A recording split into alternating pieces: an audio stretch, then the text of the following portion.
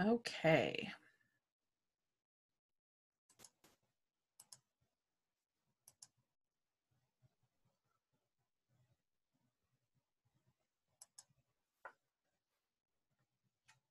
All right, we're going to talk tonight about how to clear the mess on your desk. Now, I don't know if you have a mess on your desk, but most people have a mess on their desk. Whether that's a genealogy mess or some other kind of mess, no judgment. But a lot of us have genealogical messes and other kinds of things that we're trying to deal with. I have friends who think that the floor is just the best option. That's where they're going to put their stuff. So many of you probably have similar problems. So I'll introduce myself. What should you know about me? Well, first of all, I love genealogy, so you guys are my people. And I volunteer as the DNA interest group facilitator for Genetics, Genealogy, and You. And it's an online free DNA interest group. So if you're interested in that, you can email me and I can add you to that list. But we meet once a month for 6 or 7 different months out of the year. So we don't meet again actually until January. But we talk about all kinds of things DNA. And I know that's not our topic tonight, but I always am interested in hearing if anybody has DNA questions. Most of the lines of my family have been in Ohio for almost 190 years. I always love when I can tip that for another decade, but it's 190 at this point. And my family I live in Columbus, Ohio, so Franklin County, and pretty much everything west of here, all the way to Darke County on the Indiana border. So if you have family in Champaign, Clark, Union, Shelby, any of those counties, Darke County, you might be my people. I also work for a company called Smart Education. It's in Dubai, which is in the United Arab Emirates, and I work at home in my pajamas. And so it's a great job that gives me the option of doing a lot of things like this that I love to do without impacting on my work day. And yes, I have been to Dubai. I usually get that question at some point. So if you have questions tonight, there's a couple ways we can do that. You can place your questions in the chat. So if you hover near the bottom or one of the sides of your screen, you might see the chat box. The other thing is we'll have time at the end for questions. So are you tired of piles and scraps and sticky notes? Then you're in the right place. We're going to talk about some easy methods to organize your papers and photos and your digital records and your projects, and to spend more time on your quest and not looking for what's misplaced. The time that you spend organizing is going to save you time in the future. So can you relate to this? I work in educational publishing in the K-12 market. And when I worked in an office, which has been almost 20 years now, but when I worked in an office, we had a lady in our office, and we affectionately called her the sticky note lady. And her office looked, I mean, seriously like this. It was kind of crazy. But maybe this is you, or maybe this is you, or you feel like there's a big avalanche on your head. No worries, we're going to give you some tips of how to get yourself a little bit more organized. So what I wish I knew when I started, I wish that I knew that I should survey my family and ask questions and bring out photos and try to entice people to tell me what they remember. I wish that I would have known to collect photos and stories and recollections and where I found them as I found them. I think most of us as beginning genealogists, we just are collecting things and hoarding things, and we're not really thinking about where did we find it and how can someone find their way back to where we were. Also, consider different organizational methods. You know, I'm going to talk about some tools tonight, but it may not be a good fit for you. So think about the ways that you already organize. So do you already organize for your taxes? Do you already organize for your recipes or for your quilting supplies? Whatever the case may be, try to find something from tonight that's similar to what you do. It's similar to the way your brain works. I've sat in many different lectures on organization where someone's trying to convince me that their way is the best way.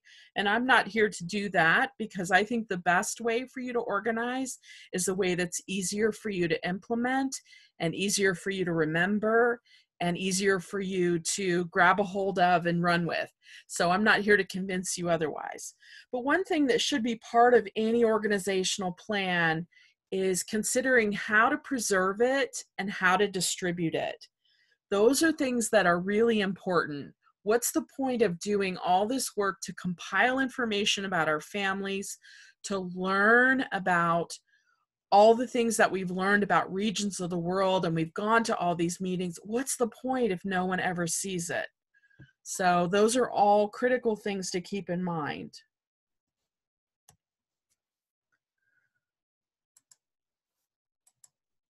So I always start with the chart. Now I know this is Genealogy 101. So there are a lot of ways you can do charts. You can do charts paper pencil, you can do charts digitally, you can do charts in spreadsheets, and you can do charts with digital trees. So there's a lot of different ways that you can have your pedigree charts or your ancestor charts.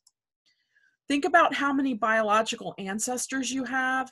You're going to need a really good organizational system if you are looking at having maybe 128 fifth great grandparents, unless you have pedigree collapse, or 256 sixth great grandparents.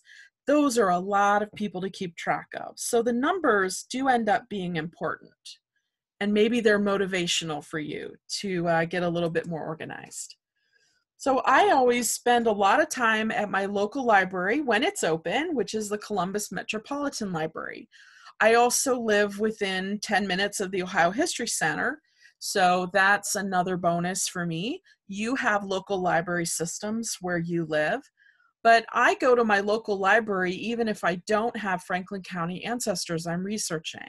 We all know that our libraries have collections from other parts of the country and sometimes other parts of the world. One thing that helps with organization and being successful in genealogy is finding a genealogy buddy. Find someone who will hold you accountable. Find someone who's interested in what you're interested in. Most of us have family that aren't that interested. They're here, they're paying attention sometimes, but they're not necessarily that interested. And we're going to talk later about how your genealogy buddy can help you with preservation. You want to set aside time weekly for organization. So schedule it. Schedule research, but also schedule organization. A lot of people like the hunt and the find, but they forget that they need to really organize what they found and what they hunted for. Otherwise, you're going to go down that same rabbit trail. I'm sure many of you have done that, where you find something, you get so excited just to realize, oh, I already found that like 5 years ago. And then what were you doing? So we want to be scheduling organization in the same way that we're scheduling our research time, or at least carve out a little piece for that. So you can do this, determine what needs organizing, choose a methodology, and don't forget citations. When I say determine what needs organizing, there are a lot of things that you can organize. Maybe it starts small. For me, it started with photographs. I have mostly a digital collection because both of my parents are still living. So both of my parents have the actual documents and papers and that sort of thing. But what I have is digital scans of almost everything. But think about, what is it that you want to organize first? Rather than seeing organization as this huge mountain to overcome, think about, what is that small thing that I can do today? And what is this small thing that I can do moving forward? So even if it's just collecting your photos from your phone, even if it's just scanning the photos that you have, or preserving the photos you have, or doing something with documents that you have. There's a number of different ways that you can start, but start small, because then you'll feel successful and you'll keep going. So there is some genealogy terminology that comes into play here anytime you're talking about genealogy or DNA. And these are in the handout, and I don't know that you have the handout yet, but it will come with the recording. So the genealogy terminology, Family Search has some great sites and pages for genealogical terms. Also, abbreviated words are really important, especially if you're transcribing records and trying to keep that organized. And then, of course, ISOG is kind of the go-to for DNA and for DNA acronyms, shortcuts, that sort of thing. So for citations, why do we use citations? Just in brief, it's a roadmap so we can find our way back, but it's also a roadmap for the next person to find their way back. So part of your organization should be citing or noting where you found things. There are a lot of different ways you can do this. There are all kinds of books and websites about citations. But think about if you inherit a collection of things from your family, what is it that you'd want to know so that you could find your way back to where those documents came from? So I'll give you an example from my family. My great aunts, my grandmother's sisters, were in the DAR. They were big in genealogy. Neither one ever had children, and they traveled a lot. And they traveled to Scotland and England, and they did a lot of research in our family. When they passed away, most of that collection came either to my father or my father's siblings. And so over the years, I was struggling to kind of get all of it back together. But one thing that I really admired about what they did was they noted what archive they were in when they found things. And this is back long before the internet, long before anything we even had thought about what an internet might be. And so they're writing letters and they're going places and looking at documents and hiring professionals. So those are the kinds of things that give us back information about where we found certain things that we were looking at in our family history. And I was so grateful to them that they took the time to note where they were when they found things. It made it so much easier for me to reconstruct. There are some great explanations and guides about genealogy, sourcing, and citations, but the source is the record where we get our information. The citation is the link that connects the source to the conclusion. And by link, I don't necessarily mean a web link. I just mean it's the information that gets us back to where the source information came from. There are lots of places where you can find what to cite. FamilySearch.org has some great information, but this is my basic list of what I add to what I find in different archives. The author's name, the title, where I found it or where it was located, a locator in terms of the library or archive call number. I put annotations in, so sometimes I'll give an explanation about the source, like maybe the cover was missing or the pages were fragile or some of it wasn't legible. So those kinds of things I kind of note. And then missing data, I'll make a note about that too. But there's lots of great information online about citations. We're not going to spend much time on that. Because you know what we love. We love the find, we love the quest, we love the discovery. But we need to embrace the organization that helps us progress. Otherwise, we're still finding the same things that we found 5 years ago. We want to avoid accumulation without a plan.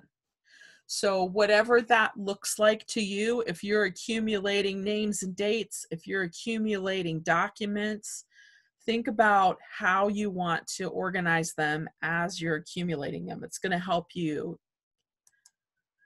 Think about your organization when you're researching.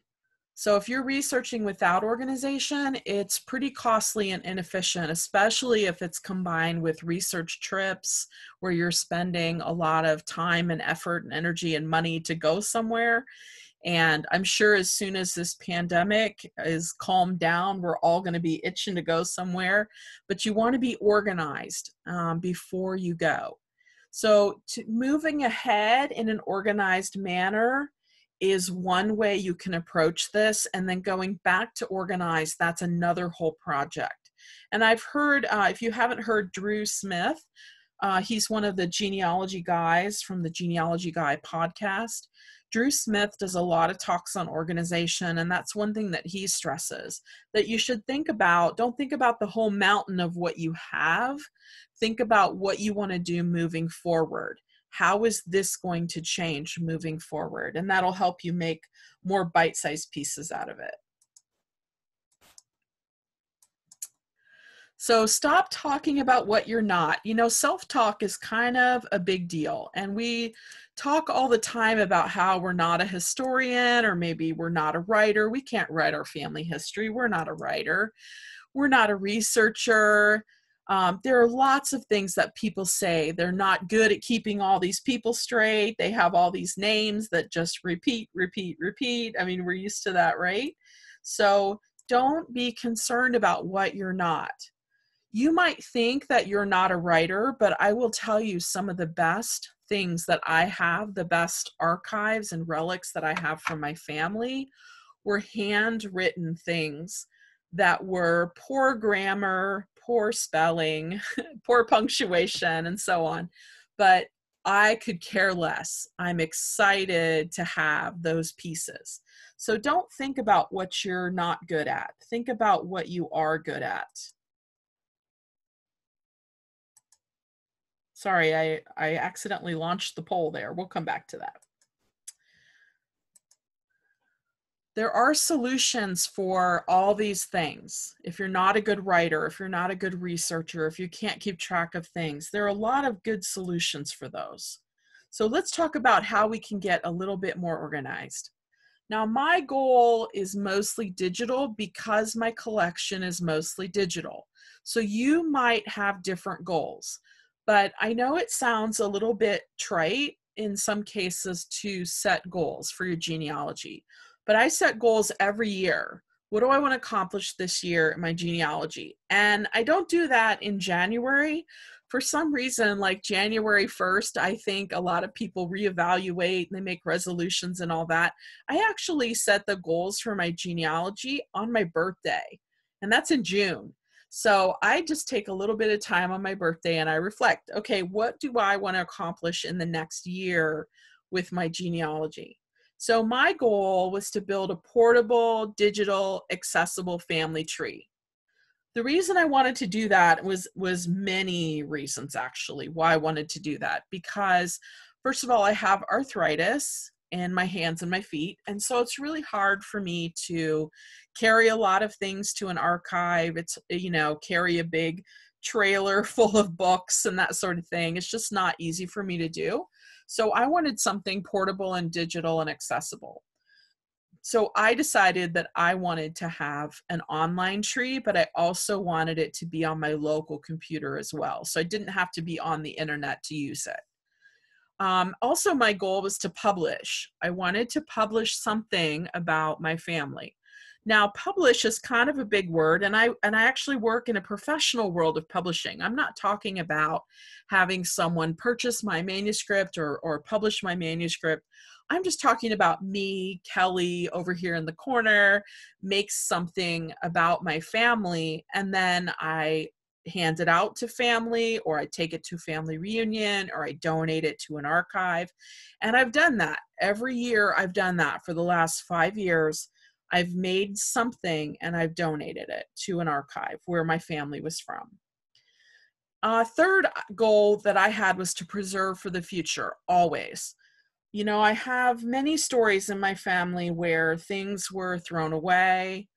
Someone didn't really care that much about it. Someone decided that that it wasn't necessary, that information must be somewhere else. So why would I keep it? You know, my goal is to preserve for the future. And even if no one currently in the family is all that interested, I still have a preservation plan. And what am I going to do with that? And it's actually something that I keep in my firebox with my will. And it has instructions on how to distribute the things that I have, how to download the trees that I have online, and all that sort of thing. So set goals for how you want to organize. If you have those goals, it's going to help motivate you. So how do we get organized? We have to think about our workspace. Maybe it's about paper files and photos and documents. I know people who have just stacks and stacks of paper. Maybe your organization is more of a digital one and you're struggling with, how do I organize on my computer? How do I back up my computer? And then also we have research trips. We'll eventually get back to research trips. And how do we organize for that?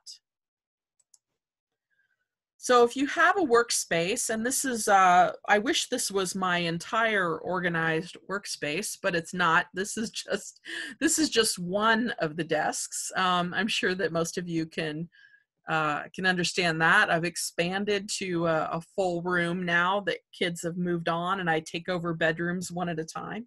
But I have notebooks, 3-ring binders, and those are research notebooks. I have clips and papers. Look at my big to-do pile there. It's even larger now. And I have some maps and some storage buckets and things. So I have things fairly well organized here. Of course, you see there's no computer. I use a big dining room table for that. But think about your workspace and how could you be more efficient there? So what about papers and photos and documents? So let's talk about, I'm going to launch a poll. Now, if you haven't done a poll before, let's see. There we go. You should be able to see it on the screen. And so the question is, what kind of trees do you have? And you can choose any of those or all of those if you want. So we'll give everybody a couple seconds here to fill this out.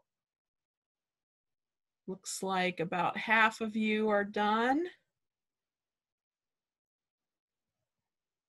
A few more. I don't know if you've seen the polling at the meetings, but it's kind of fun. Gives everybody a chance to say something. All right, looks like just about everybody's voted. So I'm going to go ahead and end it and then share it so you guys can see. So what kind of trees do you have most? Let's see, it looks like most of you have digital online, but almost the same amount have paper.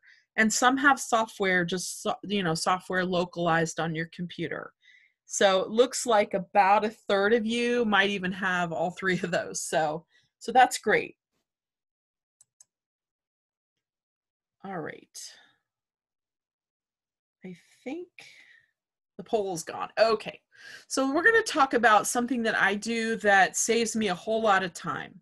Now, this may or may not work for you. Again, remember that my collection is primarily digital. Most of the things that I have that are paper are printouts. I'm not talking about photos, just paper.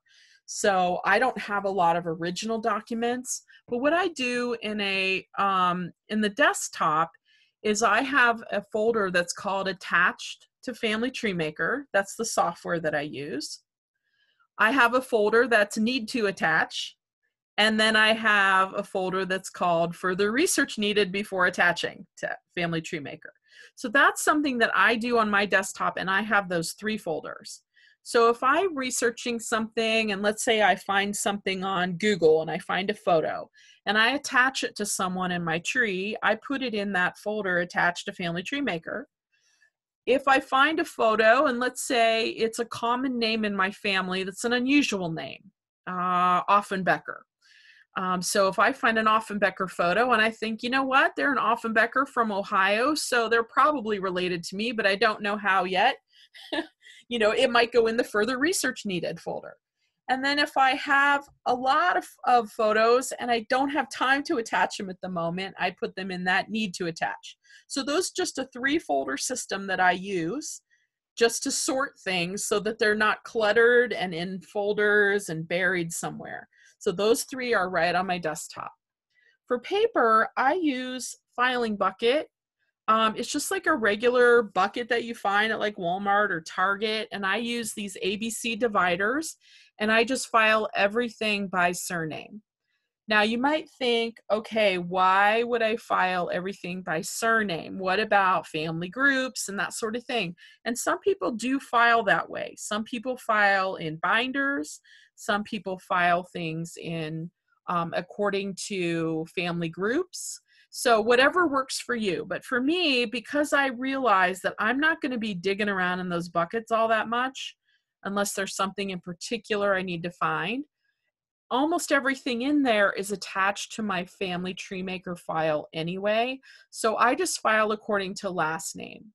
So for me, I was born Kelly Reed. So some of my earlier things are in the R's for Kelly Reed. And then my first husband, before he passed away, his last name was Washer. So I have Kelly Washer things that are in the W's. And then my second husband's name is Kelly Bergheimer, or is Bergheimer. So I'm Kelly Bergheimer. So I have some things in the B's. So depending on which 20-year span of my life it was, I have records in different letters that go with surnames. Now, for some people, that doesn't work, but that works for me. And most of these are things, like I said, that I'm not going back and looking for. So just something that I just want to organize a little bit, but on a macro level. I don't want to spend a lot of time doing file folders and all kinds of alternate names and married couples. I don't want to spend time on that. I'm going to attach everything to my family tree that's online. And then if I need it, I can find it. So let me talk for a minute about file naming. So for JPEGs, they degrade a little bit every time you open them. So I have a set of photos that I've scanned and I don't ever open again. And then I have some that are the copies of those that I do open and close quite a bit. So I have file naming. We'll talk about the file naming convention in a minute. But for photos, I use acid-free boxes. I keep the photos in a temperature-controlled environment. And in Ohio in particular, we're worried about the flood, fire, water, tornado, kind of problem. So it's something to think about in terms of humidity, what you want to do with your photos. I'm not an expert on photo storage or whether or not photos should be in albums or whether you should take them out of albums or any of that. Maureen Taylor is probably the best online genealogy photo guru that there is, and she's written a number of books about that. And she's also written a number of different web articles and things like that about how you can preserve your photos, how you can date your photos. And if you ever get a chance to hear her speak in person, she's really fascinating when she does a talk. She's got lots of pictures and lots of clues. How can you figure out who is who in the photo? There are some things that I do with filing. I do last name only. I don't sub-alphabetize. I think that's a big time saver for me. And how often am I going to look for that scrap of paper when it's attached to my family tree? So I'm thinking about it in terms of efficiency. If I had a lot of documents or old newspapers or something like that, I would be doing something different. I'm not just going to throw those in a plastic bucket. So some common issues of filing, sometimes they're legal sized paper and letter sized paper, scraps of paper. What about delicate paper? The acid free boxes, I purchase a lot of those at the Container Store, but there are other places online that I'm sure sell them, probably a little bit less expensive. The Container Store just has fancy ones. But I don't have too many real live documents right now. My mom and dad still have those. And I deal with the issue of maiden names, married names, by just filing with the last name that's on the document. So it might be a different stage of life. And I also have a whole section for unknown or unnamed. My U's are my biggest section in my filing. So one thing, if you're going to file name, settle on something and just keep reusing it, and make yourself notes about it until you have it memorized. So I use underscore a lot because that underscore, it's like the key that's with the hyphen. I use that because it just helps the words kind of jump out at me. And your computer is fully searchable. So I don't spend a lot of time sub-filing and building a lot of folders in my computer. There's no reason for it. If I want to search for William Calderwood, I can search for William Calderwood and my computer will tell me every single file that I have, or photo or document that has William Calderwood. So I don't need to. I don't need to keep subfolders. So I organize with family tree software. So this is what the screen looks like for Family Tree Maker, and I really like the layout of it, and I like the fact that you can, assign pictures and things like that, and you can also pretty quickly see your tree completeness, and how many names do you have, how many blanks do you have, and it's really easy to use this kind of software and attach things to it. So I spend a lot of time just attaching documents to my tree. There are a couple reasons why I do that. The first reason is because when I'm researching someone, or let's say I'm at an archive and I want to research John Wesley Reed, the first question would be which one, because there are literally 6, I think, generations where John Wesley and William Henry alternate in that top line of my family. And so if I want to research John Wesley Reed, sometimes I have to figure out which one. And in doing that, if I click on John Wesley Reed and I go to the media tab, I can see all the things that I've attached for him. So I'm not spending time looking for things that I already have. The tree on your computer software can be the same as your Ancestry account. If you use Family Tree Maker software, it can be the same tree on your phone or your tablet. Really easy to use probably in all of those formats if you synchronize them and keep them up to date. I also synchronize it every time I open it just to make sure. And most of the time it synchronizes as it's closing. So I'm always just checking to make sure it's synchronized so that no matter which device I'm on, I can see it and it is all up to date. And again, the reason I use the software is because I can, if I want to, I can even view it on my phone. I can take it with me to an archive, highly portable. So that's really, for me, the best reason. You can see the family groups here. I was reading in a Facebook group about organization today and yesterday, and they were talking about, do you need family group sheets and software? And, most of the software actually gives you the family group sheet, so you don't necessarily need both. Well, what I like about Family Tree Maker, and I don't get paid to promote them, but they're just one that I use. I really like the fact that it shows you a lot of things kind of at a glance. You can get an idea for locations pretty quickly. If you look on the left side, Lucy Lacey is my second great grandmother, and there's a yellow arrow there because she's the one that I'm descendant from. So it gives me an idea of that. You can also see here that Mary Riffle has 2 husbands. There's a little number 2, and you can actually choose the ancestor husband. You can choose the order of the spouses and that sort of thing. Because I don't know about you, but a lot of times I find myself being maybe the descendant of the second husband or the third husband even. I like to be able to view all the relationships, add media, change the profile pictures, and that sort of thing. There's a notes field that I really like, but let's talk about how you can attach things. You can choose a person, you can open their profile and look for the media tab, and then you can upload. So let me show you a picture of what that looks like. This is my second great grandfather, one of my second great grandfathers, William Henry Reed. And there are all kinds of things that I have attached to him. So if you look on the right side, you'll see this is the media tab where all the attachments are. And I have a flag from the Civil War. This is a photo of a flag. I don't have the actual flag of the battalion that he was in the Civil War.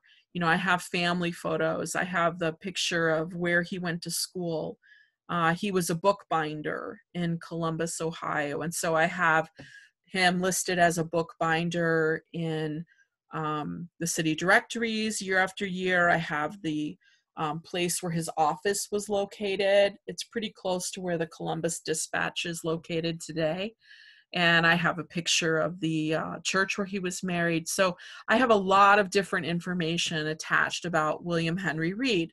So if I go to an archive and I'm looking up information about him or want to add something to this, at a glance, I can remember all the things that I have that are his. And it saves me an enormous amount of time. You know, the censuses, all the other things can be attached.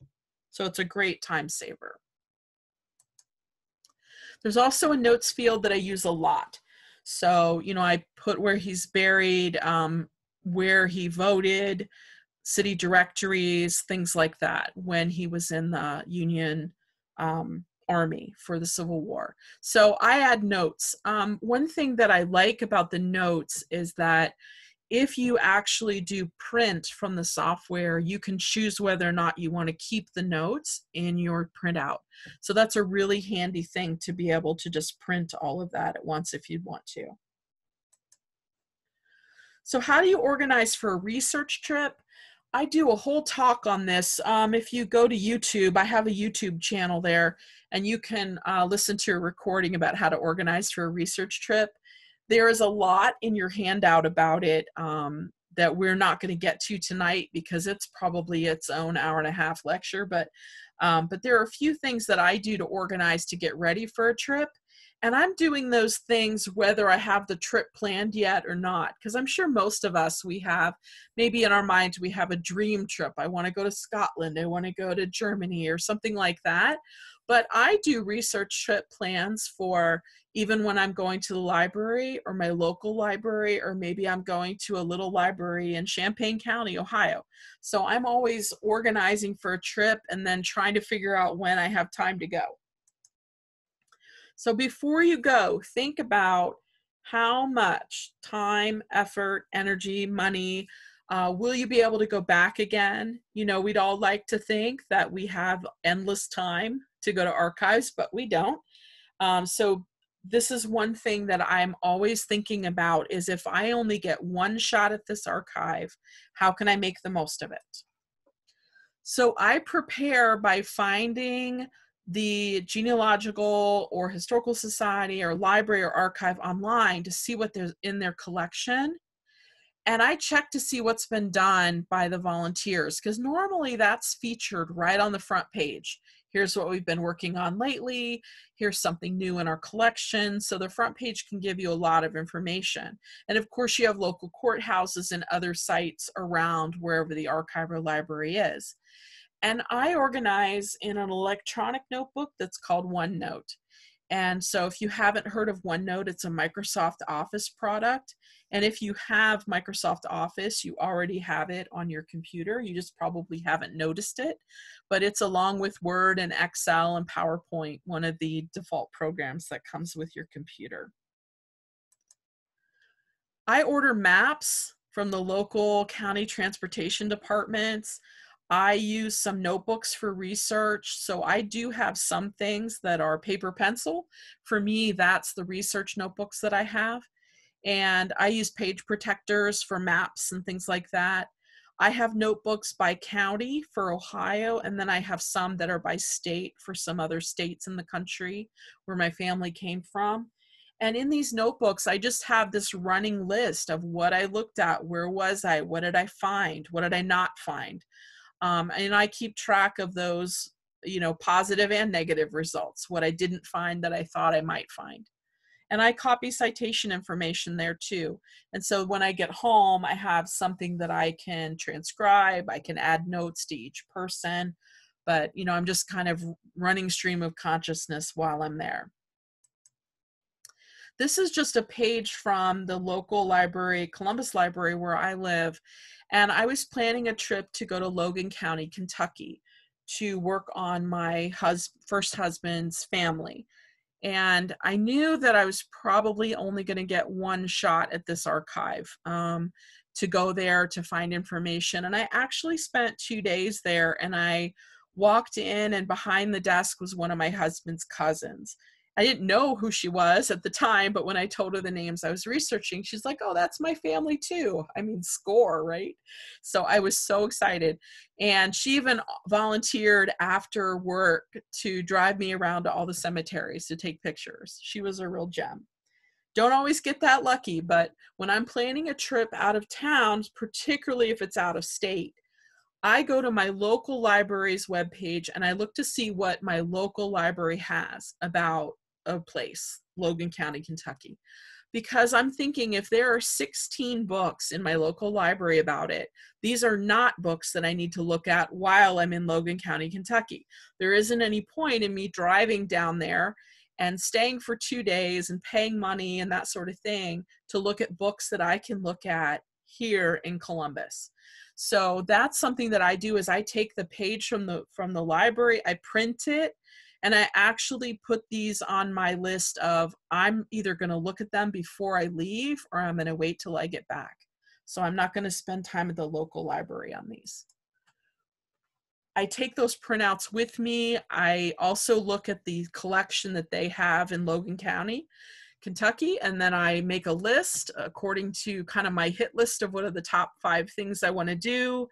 I target, because one of the things that I find myself doing, and I'm probably not alone in this, is when I'm at an archive, I get so excited by the books that I just want to go explore all the shelves and look through everything.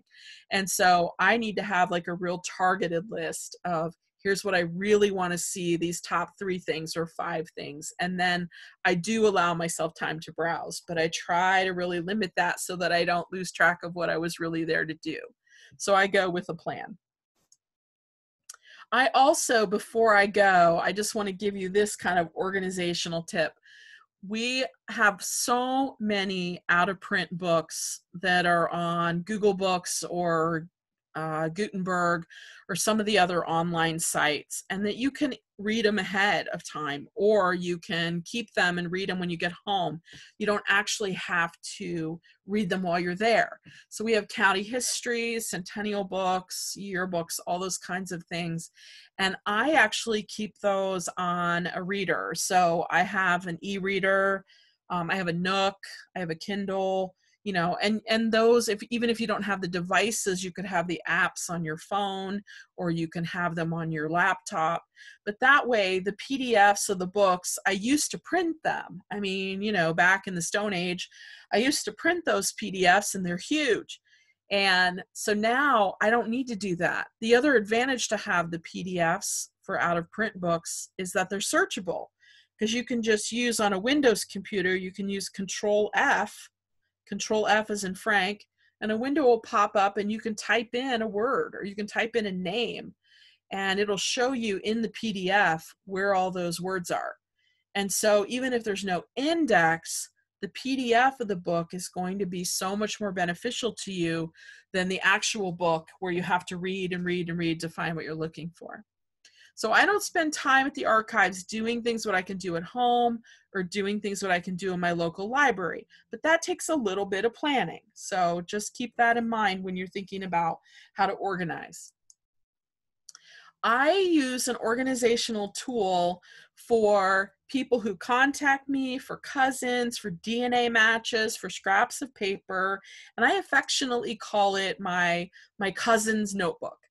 So I use it for social media, for blogging, for finding a place to keep random bits of information. I just have this, I don't know, it's probably like a 7x9 kind of notebook. And when someone reaches out to me, let's say they send me a message on Ancestry, they say, hey, we're related, we are a DNA match, whatever the case may be, I'm making notes all in one place.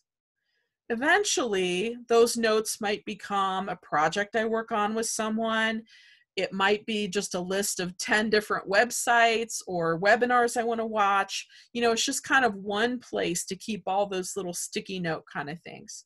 And so that's where I keep track of those first contacts when people reach out. I also have for emails what I call boilerplate language. Now, if you're not familiar with publishing, I've worked in publishing for about 30 years, and I have things that I copy and paste to save me a tremendous amount of time. So this is just one sample of boilerplate language that I use in email. So if I have DNA matches, I'll say you and my father are second cousins according to our DNA testing. That means most likely we have common great grandparents. Here are my great grandparents' surnames, and I list them. Do you have any of these names in your family? So this is something that I copy and paste over and over and over into messages when I'm trying to reach out to my DNA matches. I will say that, most of us are frustrated because people never respond back to us. And I get that. I don't usually let that stop me from figuring out who they are. But I use boilerplate language to really speed me up. And then someone can quickly look through this list and they may come back and they'll say, oh yeah, I have a couple of those names in common. Let's work on that and see if that's where our connection is. And sometimes I'll have someone say, well, I'm adopted. I don't even know. And then we start from scratch from there. Or they don't correspond at all and then we just disregard. But I have a lot of things like this that I keep in Word documents that I just copy and paste into the messaging tools. And whether that's Ancestry or Family Tree or any of those kinds of 23andMe messaging tools, I use those all the time. I use those boilerplate things. In my cousin notebook, I have lots of other things. So I signed up for a lot of Roots Webs lists and digests. Those have now moved mostly to groups.io, which is a different kind of format. Most of those web lists have expired just in the last couple of months, I think. But I used to write down all the different web lists that I subscribe to.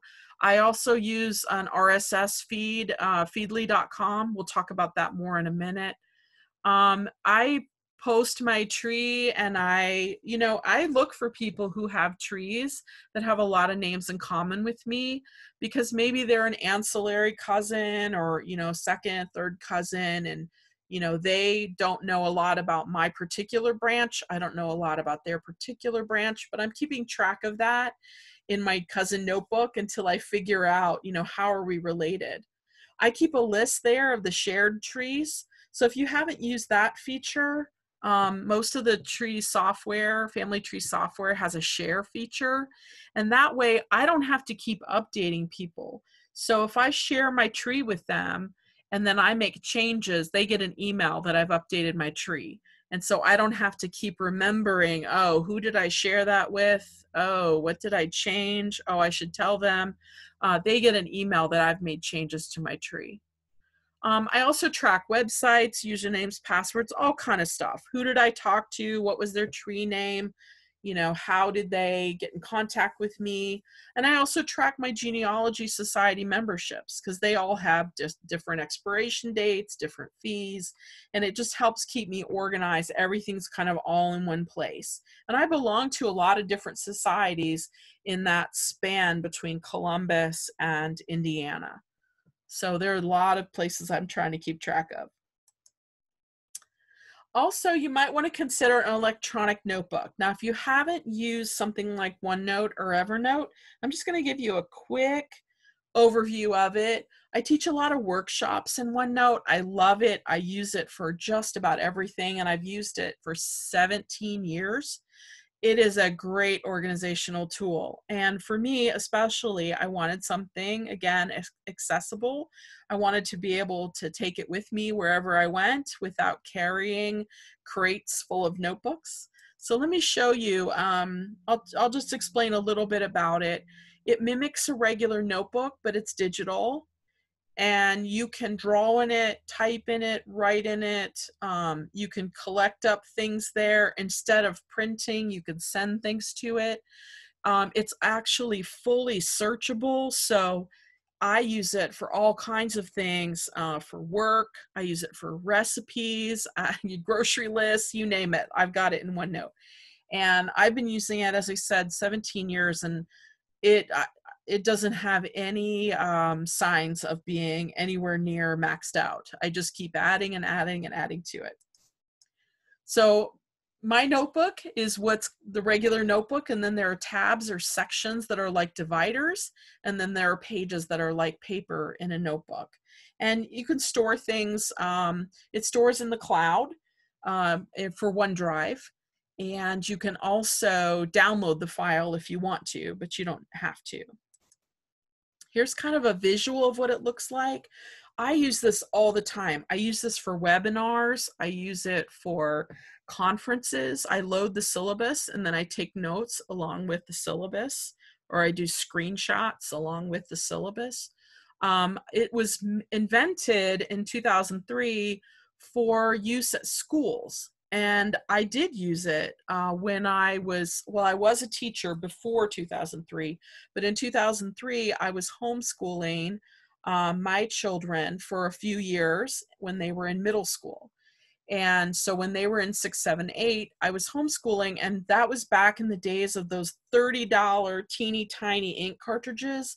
And I was spending a fortune having them print all this stuff for school. And I searched until I found a solution for that. And we used OneNote for school. And that's what Microsoft actually started it for. There is a companion kind of complementary looking program online called Evernote. But Evernote, there are some fees associated. I like the fact that OneNote is free and already on your computer.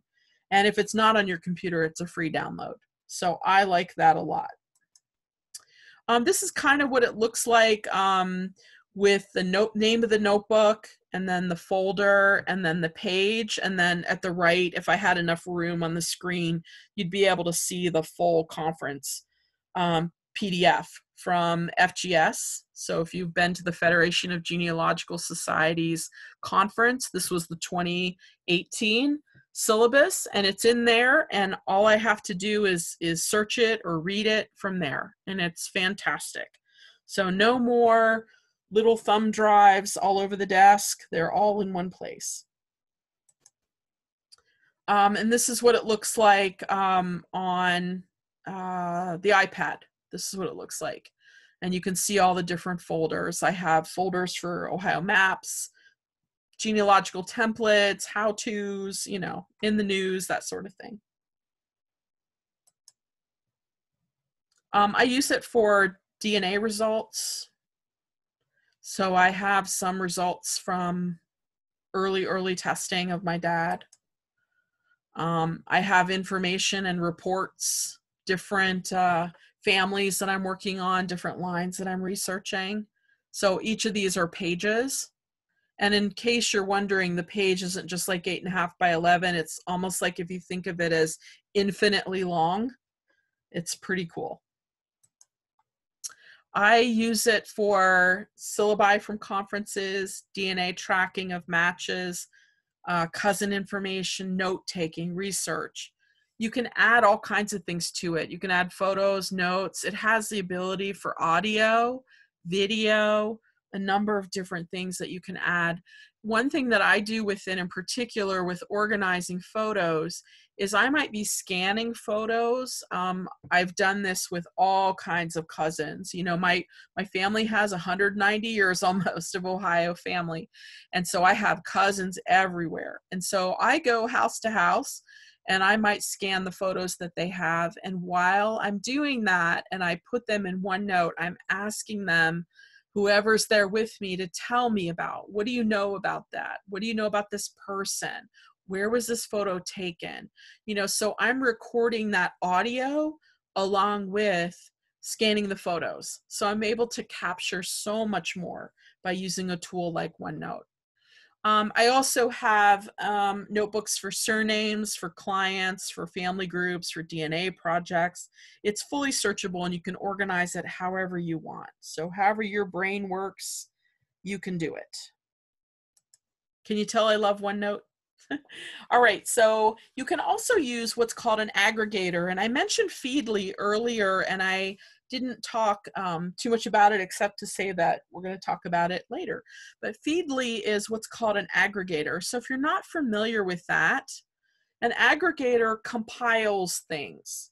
It compiles news or web updates, website updates, blog posts, podcasts, those kinds of things until you're ready to read it. So it keeps everything in one place. Feedly is an online free site. It's just feedly.com. You can sign up with an email and password. There's no other cost to it. And then you can have it start compiling things for you. And it's pretty awesome because you can wait until you're ready to read things. So if you think about it in terms of what are you doing now, if you think about I'm going to Ancestry's message boards and I'm going to blogs and I'm going to conference blogs and websites, and maybe I want to check my library, and then I want to check Judy Russell, and then I want to check, Dick Eastman, and then I want to check Thomas McKenty or whoever it is you're checking. Think about all the hundreds of things that you have to check. An aggregator actually does the opposite of this, because what I'm doing is I'm reaching out to all those different places, but an aggregator does the aggregator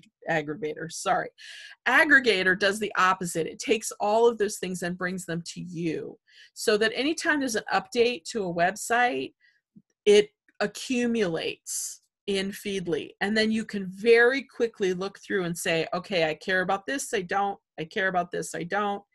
And just to give you an idea, if you put Judy Russell's website in there, every time Judy Russell does a new post, it shows up in Feedly. And then you can decide, okay, well, I care about this one from the War of 1812. I don't care about this one from the New Jersey archives, and so you can make your decisions very quickly. It's like reading headlines. And this is what it looks like. This is the Family Search blog in Feedly. And so you can just quickly look through here and say, you know what, this I care about, this I don't, this I care about, this I don't. And it's a quick way to check hundreds of websites just in an hour, when you want to, not necessarily when you're plugged into your computer and when you're searching online and all the other bookmarks and things that you might be doing now. Also the surname boards. Ancestry has surname boards, and just recently these I've been starting to have trouble with the links. I think there's something about the Roots web and some of the other feeds that aren't working properly, but I used to subscribe to these surname boards. I had 146 of my surnames in here so that I could quickly look through and say, well, this is the Cooper one, or any of these ones that I care about.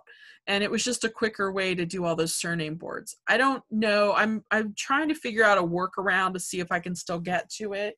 But right now, when I click on each link, it's not sending me where I think it should. But that was one way that I used Feedly a lot, was the surname boards. So what are the most important things? We're going to end with this tonight, because if you're not backing up and preserving and or donating what you have or what you find, who's going to see it? What's the point of doing all of this research, all of this accumulating, all of this knowledge that you have if nobody sees it? So think about, how are you going to back up digitally? Now, I use an external hard drive system.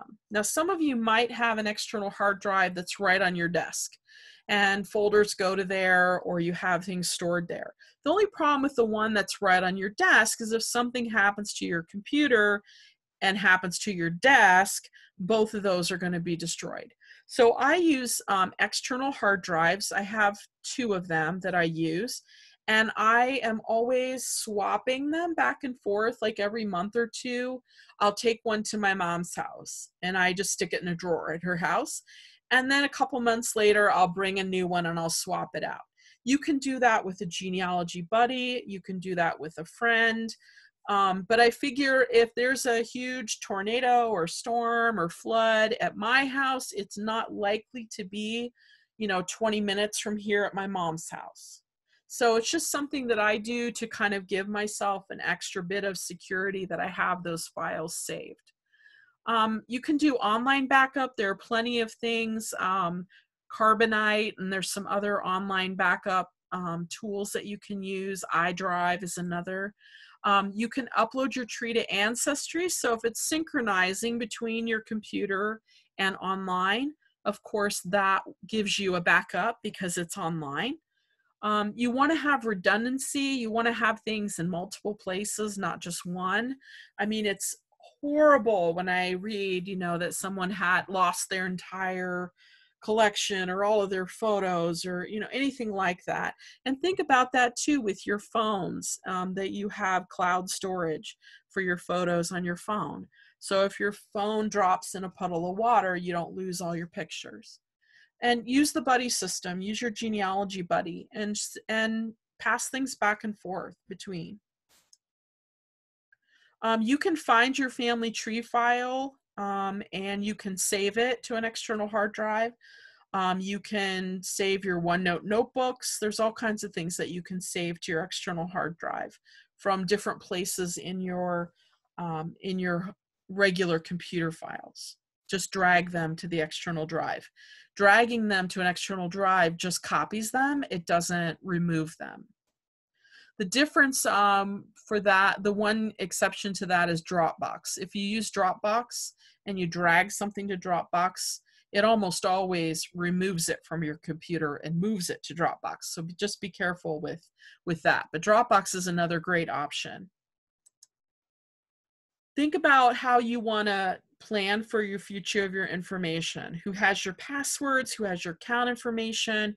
Who will care for your archives of papers and photos? What do you want to happen to those? I mentioned earlier that I have everything written out about where I want things to go. I have boxes already labeled. This goes to Champaign County. This goes to Darke County. This goes to Shelby County. And what I've started doing, actually, even though I consider myself to be pretty young, I'm donating things now. I'm not waiting until someone else has to deal with that. I'm donating things now. So I donate to the local archive. I donated a family Bible. I've donated other kinds of documents and things to a local archive. I donate to a number of societies where my family settled for a long, long time, and in some cases still are there. If you don't have a place that you want to donate or can find to donate, Allen County Public Library in Indiana will literally take anything. They will take digital donations, they will take paper donations, and if you donate to their library, I have a book that I compiled from a trip that my family took from Greenville, Ohio, in Darke County, all the way to California in 1927. 6 grown adults in one car in 1927, driving across the desert and whatnot to California. Then they went up the coast, and then they came back the northern route through the Dakotas and Chicago and back down to Ohio. So I transcribed diaries and journals and added maps. And when I finished with that, I donated it to the Darke County Historical Society, the Garst Museum. I also donated it to the Allen County Public Library. And what they did was they put a binding on it and they put it on their shelf and they added it to their card catalog. So if you want to see your name in a card catalog as a writer or author or someone who donated family history, if you've not been to the Allen County Public Library, you are missing out. That place is amazing. And their family history room of compiled family histories is just enormous. So maybe you want to do something where your book is going to be there as well.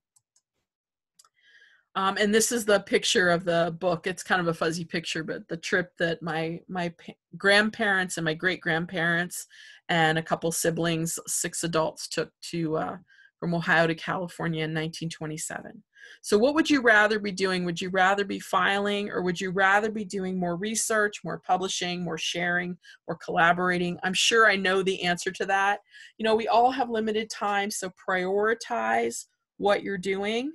Prioritize so that you can maximize your fun time. You're not rediscovering and retreading where you already were. So time spent planning and preparing will pay off, I promise. So I'm going to stop the recording so that we can see if there are any questions, and that way people don't feel like they're on the spot. So let me stop the recording.